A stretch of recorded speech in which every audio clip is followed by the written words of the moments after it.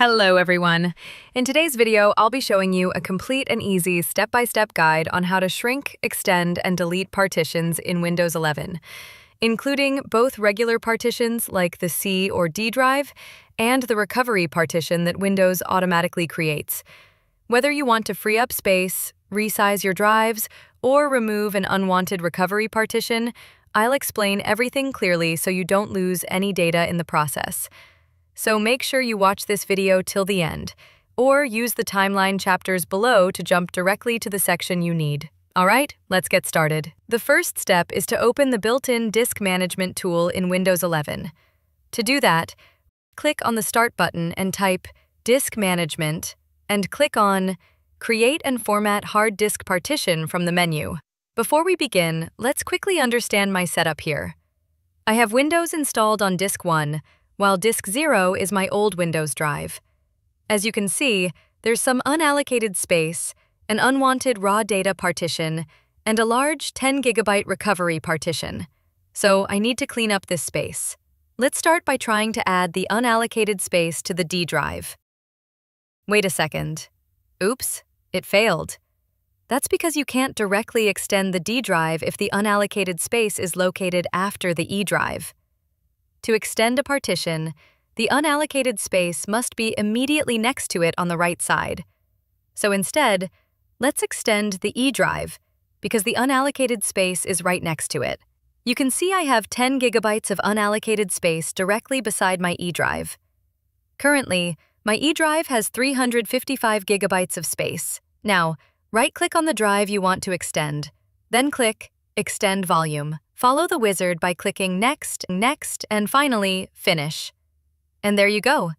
The unallocated space has been successfully added to my E drive, increasing its size by 10 GB. Next, let's learn how to shrink a partition to create new unallocated space for another drive.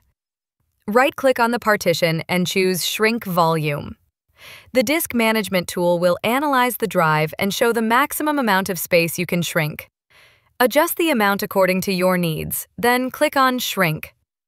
Now, as you can see, my E drive is back to 355 GB, and a new 10 GB unallocated space has been created.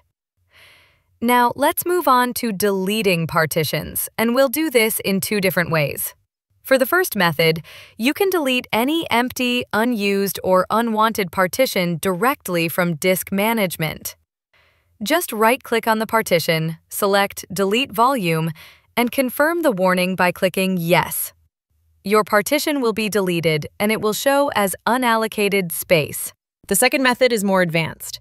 This is how you delete a recovery partition that Disk Management won't let you remove normally. To do this, you'll need to use Command Prompt, CMD, with Administrator Privileges. Open the Start menu, search for CMD, right-click it, and select Run as Administrator. Now type the following commands one by one.